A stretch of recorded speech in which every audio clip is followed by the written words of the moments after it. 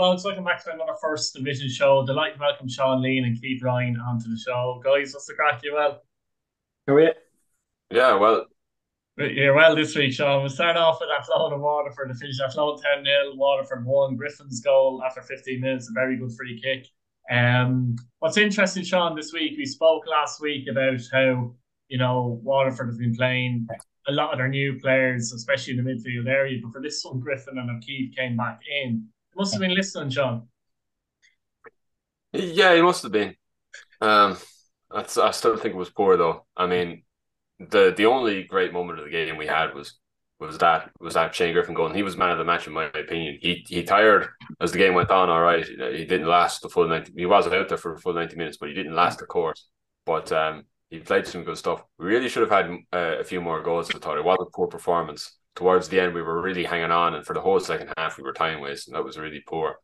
A few new players came into the team. All right, Ronan Coughlin came in on the wing in place of Con Clark, and in my opinion, he did a lot better. He Mm. was good for about 60 minutes, and he there was a foul he had on an Athlone player, and he was on a yellow card. It really should have been a second booking, and he was taken off after that.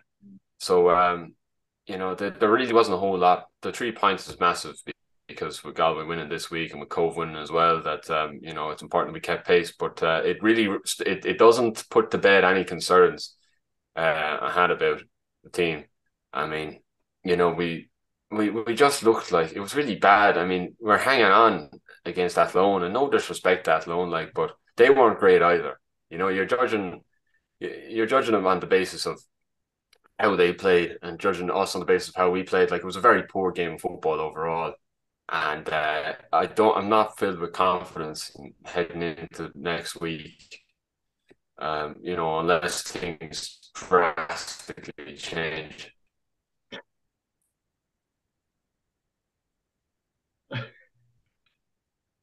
Are Oh, you hang on, you went on me there. You just went, it kind of went, like, where you go real slow. It's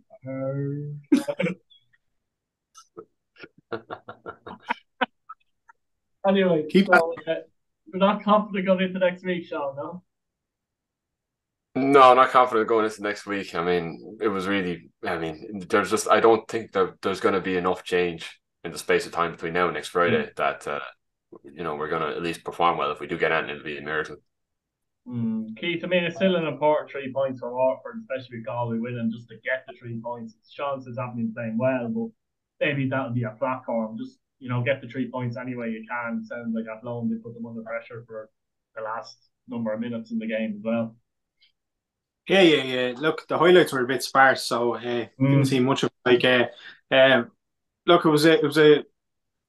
You can say it's a fantastic free kick, but maybe Enderman would be a little bit disappointed. It was far enough out to, but like top corner was it was you can say it was a good goal, but you can also say maybe Endo would be a bit disappointed with it. But you're right, they need to keep on the coattails of Galway and to get these 1-0 wins, by hook or by crook, you need to get results, and they did on a plastic pitch. Impressive enough, 1-0 away. Athlone, they kind of have hit a bit of a soft spot, haven't they? The first two wins, and then they've gone 2 games without a win now. So, as I said, week on week, it's very early on. But if I was a Waterford fan, even though they're not getting the performances, it's fantastic to get 3 points on the road. I think so. We'll stay with you, Keith. Bray Wanderers are along for Town Nil, and you were obviously at this one, but from what I can see, the highlights were very sparse in this one. It looks like they cancelled each other out with Bray, maybe slightly better. Yeah. Bray were a little bit better than Longford. This game be remembered more for refereeing. Was 5 bookings in the first half, and there was another 4 bookings in the second half, and it wasn't that type of game. It was just the fouls that were given were so soft, and then he felt he had to be the centre of attention, and it's so inconsistent. The inconsistency in the league with refereeing at the moment. I hate lashing referees, but when you have little fouls, little niggles, and you're given a booking for it, and two of them were very early on as well for Longford. So, it's not good. Jake Walker hit the post for Bray with an overhead kick near the last few minutes, which would have won the game. I'm not sure if Jack Brady got a touch on it. But you know, it's disappointing on Bray's side that you haven't scored at home, and you know it probably goes down as 2 points dropped, given they had the better chances, although the chances were few and far between. Bray were missing Chris Lyons and Ger Short from the first few weeks of the season, and obviously Darren Craven and Dave Webster are long-term absentees. So, Ian Ryan will be hoping to get them at least Ger Short and Chris Lyons back for the Waterford game on Saturday. Yeah, Sean, I mean, it's obviously a decent enough point in the road for Longford, but they still haven't won in 4 games. One defeat, and that was in the opening day against Athlone. Hard to judge Longford, although they've been hard to beat in the games aside from Athlone. They obviously drew a Waterford as well. Yeah, that seems to be the way with them, that they're really hard to break down. They've got 3 draws now, 2 of them on the road, and you know, they've really been tough to break down. Jack Brady's a huge part of that, a very important signing for them. I would have expected the opposite, to be honest. I'm kind of surprised that they haven't been scoring more with McGarris, and Darrell Lynch did get injured, which was unfortunate for them and probably impacted how they scored a bit in Sam Verdon leaving the club. Can't have helped either. But I would have expected the opposite of them. It's a bit surprising, to be honest, but they are proving to be a tough team to break down. Just Keith on performances going forward for Longford. I thought Jamal Abraham doing a pretty good job for them up top. He was quite isolated for much of the night, but you know he gave Dane Massey and Cole a bit of work to do. You know, so he liked to run the channels, wasn't he, Keith? Yeah, absolutely, he was. You know, and he kind of split the centre halves as well, which is good of him. And I mean, he's only young, so he'll only learn the game. So now, kudos to him. Yeah, keep an eye on him. Galway United 9, Kerry FC 1. Give me an error to name out the scores. Ed McCarthy with a hat trick, Walsh with 2, Slevin, Lamboto, and Keita with 2, Kelleher for Kerry. And I suppose, Sean, you know, first of all, like, it's a bit of a statement win for Galway, I think, to be honest. Score banging 9 goals after winning games by the odd goal here and there, and that they managed to score a lot of goals, obviously, in this game. But also, tough one for Kerry to swallow, conceding 9 goals like away from home. And if you look at the goals as well, the high line seemed to be a problem. It was very high, and it seemed a normal direct ball every time was getting Galway through. And Kerry didn't seem to do anything to change that even tactically. You know, I don't know if that's the way to go. I don't know. I'll get to Keith in a minute because Kerry played against Bray, what they were like against Bray in that way. But brilliant for Galway, but very disappointing for Kerry. And you'd hope to think that we don't see too many scorelines like that this season for Bob and Kerry. Yeah, well, to be fair to Kerry, I think a few of those goals were from inside the square, so we'll have to have a look at that. But yeah, I mean, it was really, really bad. Billy Dennehy came out in the post-match presser and said that they tried to be too attacking, and I think that was right. That's why they played such a high line, particularly when they went 1 goal down so early on. Yeah. Ryan Kelleher's goal actually was quite good. I think he should have been picked up for it, but he took his header very well. And I think if it had ended 6-1, it would have been one thing. But to concede 9 goals in a game is really damaging. I mean, everybody knew Kerry going into the season might pick up a few hammerings off the bigger teams, but 9-1 is really, I mean, it's concerning. Like the coach, there's not time to hit the panic button yet, but coaches and players would be looking at themselves and saying, you know, something needs to change here. I think that's what Dennehy did. He came out and sort of took most of the blame for it, which is, you know, good on him. He's doing his job. It is very disappointing for him. Now, Galway were very clinical and probably deserve. If you can, some people said they shouldn't have done it. Like, if you're good enough to win by that amount, you go out and you score as many as you can. Oh, absolutely. Yeah. But yeah, some of the goals were really soft from Kerry. The 7th one in particular, like it was terrible. Yeah. I mean, it's you know, they just as Kerry fans have said, like that's all you can really do as a fan is just, you know, gear up, try and steady the ship against Wexford, even get a draw, even get a draw, like because they're capable of getting a draw against them, but it's going to be a real test of character for a lot of those young players out there who maybe haven't been on the receiving end of such a hammering like that. Yeah, Keith, I mean, in that scenario, when you conceded a couple of goals early on against a team like Galway, should you change it? And play a bit of damage limitation because they definitely didn't play damage limitation. Kerry, they kept playing the same way. That high line was really high, and Galway really exposed it kind of down the flanks and through the middle for that matter. And at times was too easy, and Borden could have scored a goal, and he just selfishly played it through to Bradley Lambota, for example. And it's very computer game esque, some of those goals, let's say. Yeah, I agree. I think you just kind of have to shut up shop. I think it was a 5-0 at half time.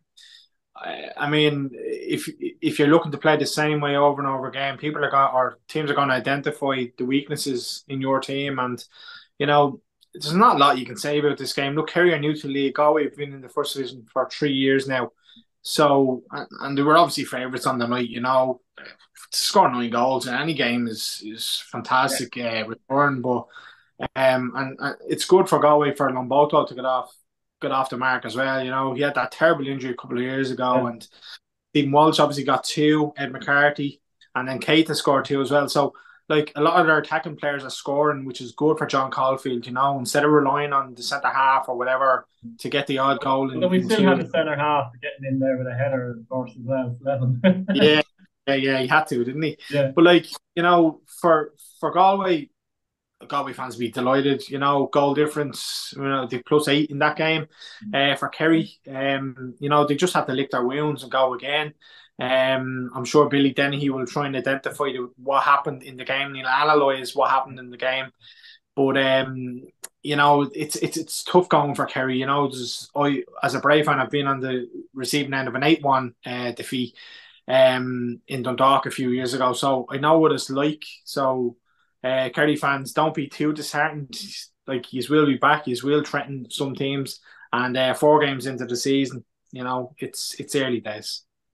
Yeah, great start for Galway overall, those 4 wins on the bounce. In Limerick, it finished 3-0, Cove Ramblers 3, Warrow, Doherty with 2, all in the last half an hour of the game. And I suppose Sean Treaty, no win, still on 1 point, level with Kerry. Obviously, having goal difference, only scored 1 goal in 4 games as well. And Cove, fantastic start for them. 3 wins, 1 draw, 7 goals scored, 1 against. And like, what can you say? It really is a fantastic start for Cove, and it might surprise a few this season. Long way to go, but so far they've been brilliant. And Gavin's always talking about Jack Doherty with 1 or 2 goals from him. And it looked like, I don't know, it could be wrong because I've only seen the highlights. It looked like he was almost playing centre forward position, the way the balls were played through them, and he took the goals very well. Brilliant for Cole. Yeah, he was playing very high up the pitch, all right. He seemed like the last man on the way through, didn't he? Yeah, maybe it was a tactical adjustment. You never know. That could have. I mean, he did score 2 goals, so maybe they identified a weakness in the Treaty back line. But it's another win, and another fantastic win. I mean, to win 3-0 on the road is fantastic.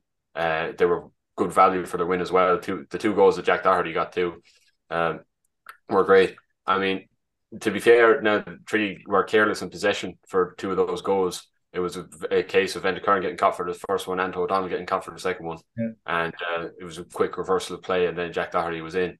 But I mean, yeah, it's fantastic. I mean, Shane Keegan, he's had a few jobs in the LOI that haven't worked out, but this one looks like it's working out. He's got Fran Rocket there as well as one of the coaches there with him, and we know about him here. I mean, he was very highly rated here, disappointed when he went.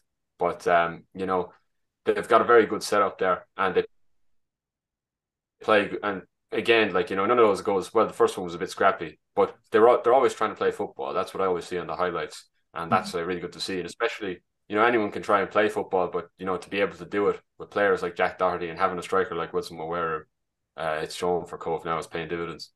Yeah, exactly. The problem in players, Keith, that I suppose surprised a lot of people, and the fact that they've hit the ground running is a great start for them. But from Treaty's point of view, they've overachieved big time in the last 2 seasons. Has the time come where they're maybe struggling to keep up with that now? We said it a few weeks ago, Keith. It's a lot. The division seems a lot stronger this year. In a sense that there seems to be more teams capable of beating other teams. So whereas before you had Shelbourne kind of running away with the league, and Cork as well, yeah. But like this season, you have Waterford and Galway are probably going to be the top 2, but you have your Cove. So anyone from 3rd down to 8th are probably going to threaten the playoffs. So I think Treaty will be a little bit frustrated. I think the first goal was offside. I'm not sure who the right winger was to put the ball into the box, but it then came back to him via deflection. He was off the pitch, came back onto the pitch.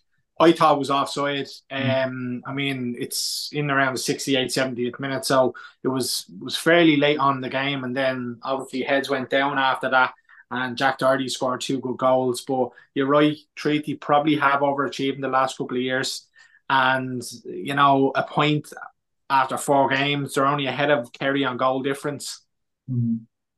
So you know, disappointing for Treaty fans. And I mean, Tommy Barry, he hasn't become a bad coach overnight.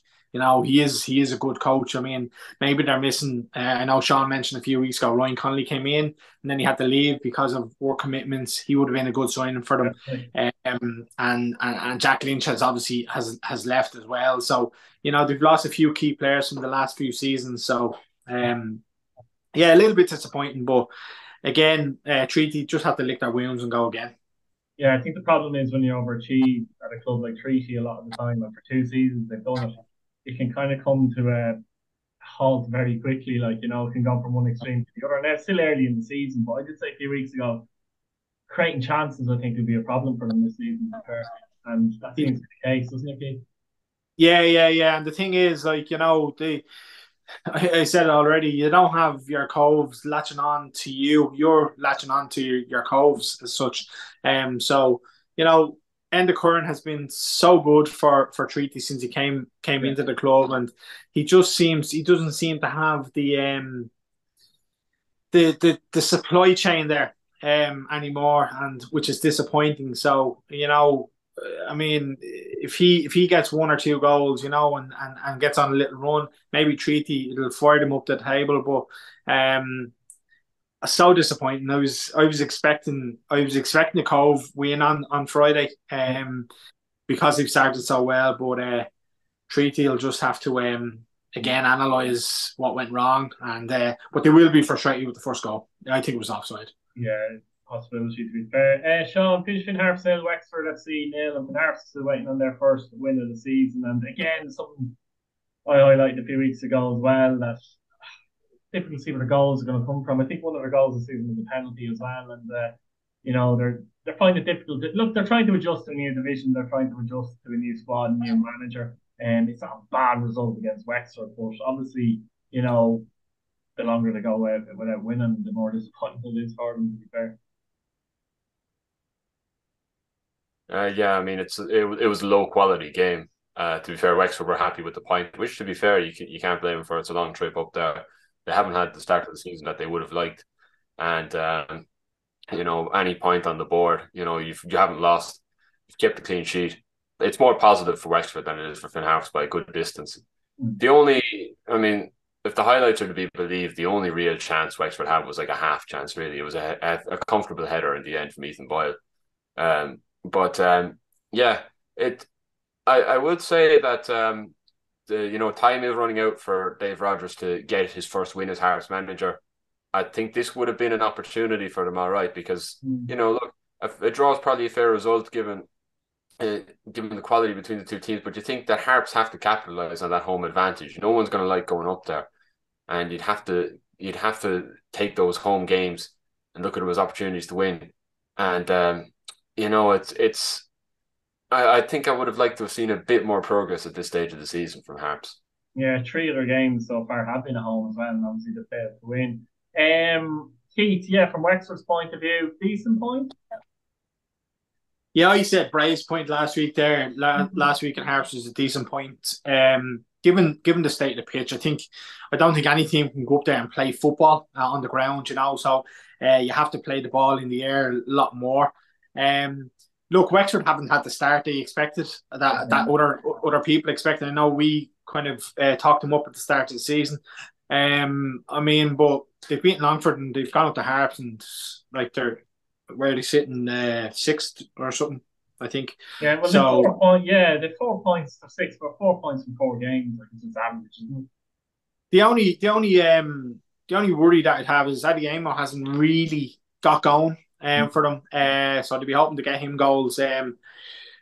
But I mean, yeah, as Sean said, probably they'll be happy enough with a point up in Harps, given the state of the pitch and stuff. And it's a good 4 hour trip up and 4 hour back. So it's a long old place to get to. So, but like James Keddy, he'll look at it and he'll probably say decent points in the long run. Yeah, we'll get on to the predictions for next weekend. And to be honest, it's going to be some atmosphere down in Cove when they take on Galway. Cove are second in the league, Galway are top. There's an opportunity for Cove to go top of the league. So I'm sure there'll be a massive crowd at this one, Sean. How have you seen that one? Sorry, you timed out on me there. Cove and Galway, what are you going for? Who do you think is going to win that one? How do you see that one going? Oh, that'll be. I don't know. It's it's two very different teams anyway. You've got Cove. Cove definitely are more of a football playing team, but Galway, their physicality is a match for anyone in this division. So they did. Cove actually got they got a result there last season against Galway. It was there was that free goal. Yeah. Cove player scored from about the halfway line. Remember that? It's really tough to say. I mean, Cove are going well, but this is definitely their biggest challenge yet. It'd be interesting to see how they cope with Galway, because Galway are not an easy team to play against. They'll frustrate them. So I think Cove will. You're right that there'll be a good crowd down in Coleman's Park, and that I think Cove can use that to their advantage. I think they could get a draw out of this. I think it could be a 1-1 draw. Cove might not. Cove might have to settle for playing football a little less at the standard that they're used to, maybe passing around a bit less and being a bit more defensive. But I think they could get a draw out of this one. I think a 1-1 would be a fair result. Yeah, Keith, to be fair, Cove, I don't think they need to be nervous going into this one. They should be embracing it, in fact. Like, you know what I mean? It's a, home game against Galway, top of the league. As I said, a chance for Cove to go top. They should be embracing this challenge, really, shouldn't they? They've nothing, and at the same time, you feel like they've nothing to lose. Most of them expect Galway to win. Yeah, if you can get the crowd behind them, yeah, absolutely. If they can become the 12th man for Cove, and I think what's crucial for Cove is against a Galway side, a big Galway side. Like, you have some big players in that team, the likes of Hurley and Walsh, and play the ball on the deck. Try and play around Galway if you can. Also try not give set pieces, free kicks and stuff, silly free kicks away and stuff. I know corners can be awkward, but that's a big weapon for Galway, as you know.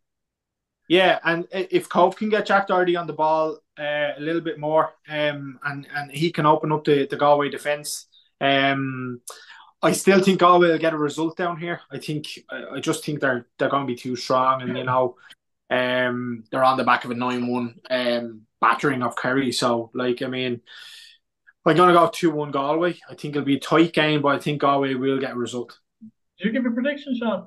Can't remember. Yeah, 1-1. I'll go for a draw as well. 1-1 draw as well. Wexford take on Kerry FC, and obviously Wexford have been inconsistent so far. But in a way, it'll be big pressure on them going into this game, having Kerry been beaten 9-1 by Galway. You get the feeling if Wexford get an early goal, they might be all right, but if they don't, there might be a bit of panic there, Sean, as well. And obviously, Kerry would be interested to see what their approach is after that goal would be. Yeah, I mean, nobody is going to want to lose to Kerry, but law of averages says somebody has to lose to them eventually. But so it's going to be tough. I mean, I think Kerry are going to have to adopt a more defensive approach to all of their games in order even just to get confidence back up to where it was before. I think it'll be a bit sad, all right, to see them do that, but they've got to do what they've got to do. I mean, I think if they could get a 0-0 draw here, it'd be a great result. Wexford, the only thing you would say is that Wexford haven't really they did against Athlone, all right, they opened them up, but they haven't done it with consistency this season. So you would say that about them. I don't think they get beaten 9-1 again, Kerry. I think if that happens, you might as well say goodbye. But I think I think I'll go with 0-0. I'll give Kerry a goal.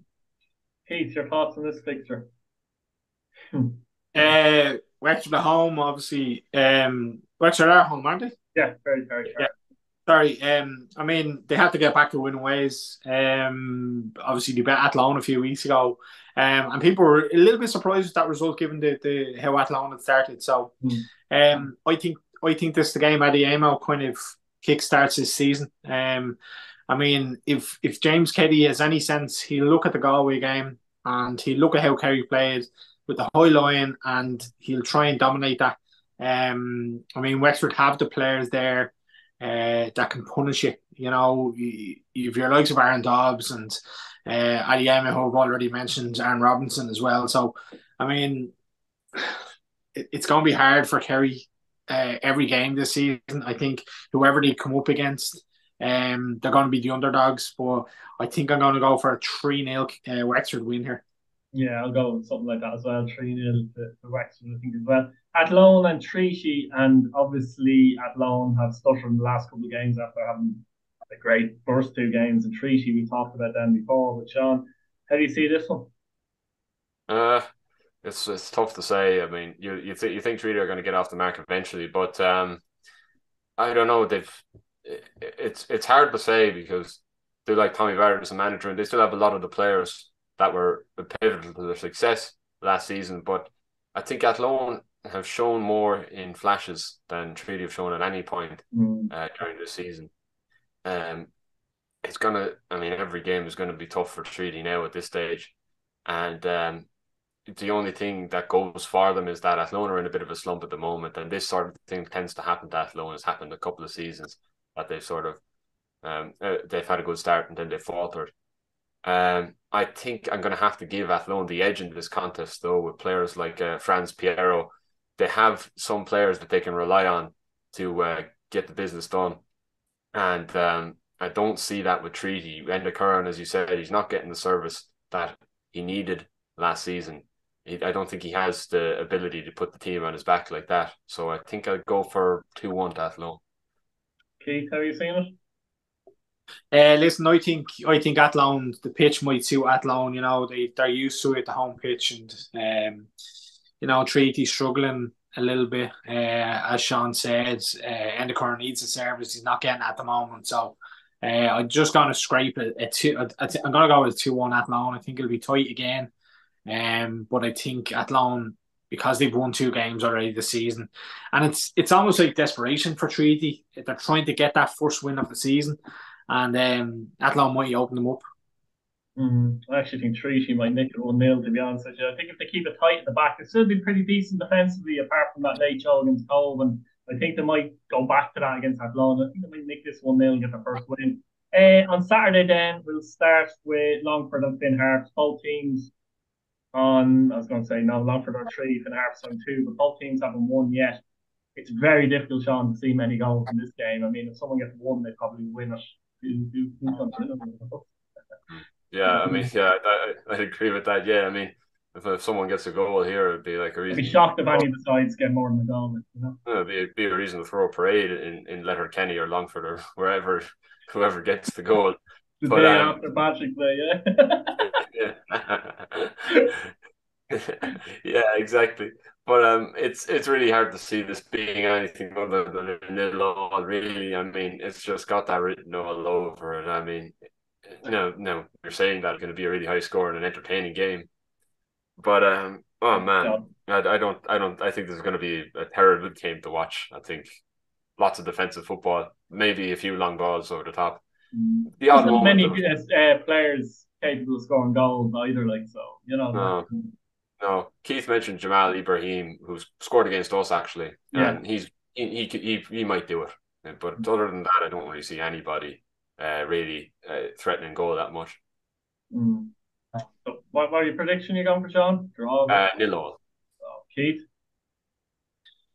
Yeah, it's just like Treaty. Both teams are kind of desperate for a win, aren't they? So, I mean, it could be an open game. I'm going to go with a 3-3 draw here. Really? I'm not going to the bookies for that one. I think it's going to. I just think both teams will get chances, and I think 3-3. I just see a 3-3 draw. Just something has popped into my head. I certainly don't. I think Longford might nick this 1-0, but it could go either way, and it could be 0-0, as John says. But home advantage and Waterford win this one. Finally, Waterford and Bray, which is actually a pretty big game as well. Bray in third, Waterford in fourth. Bray unbeaten. Both have the same goal difference, scored 5, conceded 2. I'll start off with you, Keith, with this one. Do you see this as a big test for Bray? You know, Waterford haven't been playing very well, but to their credentials, let's say, of possibly challenging, is this a massive test? Yeah, it's probably Bray's biggest game of the season so far, and it'll say a lot about how far Bray have come under Ian Ryan. I mean, as I said in the review, let's hope Chris Lyons is back. I mean, Bray missed him up front the other night, holding the ball up, bringing other players into play, you know, and Jer Short obviously on the wing. So it's going to be tough. I mean, Bray have gone this season with most of the players playing at the back have played consecutive games. I mean, Dane Massey probably would do a job with a lower Premier Division team still. I think he's a fantastic signing for Bray this season, and he's bringing the young lads along with him that are playing. I mean, Cole looks like a seasoned pro. He really does. I mean, nothing really gets by him, but he is going to have a big test. I mean, I'm not sure how Waterford are going to go, Sean, but if he's up against Alua, he'll definitely match Alua for pace. Wasim obviously has the strength as well. So, I mean, Waterford will have a tough game. This is no given for Waterford, but going down there as a Bray fan, I'd probably take a draw. I'd probably take a draw because, you know, Waterford are obviously going to be up there at the end of the season. So I'm going to go for a 1-1 draw. I think it'd be tight. Yeah, I mean, Sean, Waterford lost at home to Galway in the last home game in the RSC. It wouldn't be good if they were beating at home to Bray, wouldn't it? Consecutively.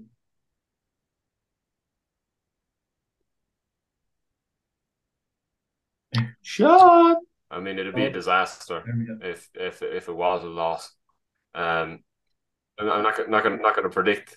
I'm not going to predict that it will be. I think it'll be a draw, but I don't. I think it would be a huge effort, or something would have to change drastically if we did win. The trouble is, funny enough, they said that they were going to overload on attacking players heading into the season, but defensively we've been pretty solid. And then going forward, we've been really, really poor. We've been anemic going forward. I mean, I thought Thomas Alua deserved to start there after the Galway game, but he was very poor against Athlone. I don't know whether that was the case of the Boo Boys getting to him up at his old club, but I mean, he was quite poor. Yeah, and Ronan Coughlin was the best of the front three. I would expect to see him back in the starting 11. He might be our best chance of a goal in this game.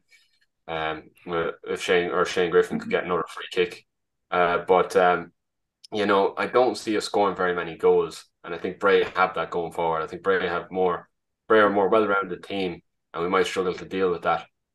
So I think this game has a draw written all over it. I don't think fans will be happy with a draw, but I think that's, you know, for an honest prediction, that's going to have to go 1-1.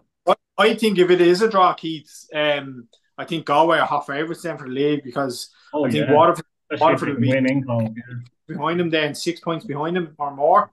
Yeah. So, I mean, like if it's a draw, like definitely Danny Searle will be under severe pressure. Yeah. See, quickly there, you see how last year went, and Cork starting so well as well, and you know, that gave them the edge throughout the whole season in the end. It was the same with Shelburne, I think, the year before. If Galway were to do that at the start, very difficult, I think, to see them caught to be fair as well. So, be interesting. I think Waterford might pinch this one 1-0, but it's going to be very, very tight. Look, lads, thanks for coming on. Guys at home, let us know what you think in the comments. Subscribe, hit your bell notification button. Thanks for watching. Give us a few predictions for next weekend as well. Cheers, guys. See you guys. Cheers.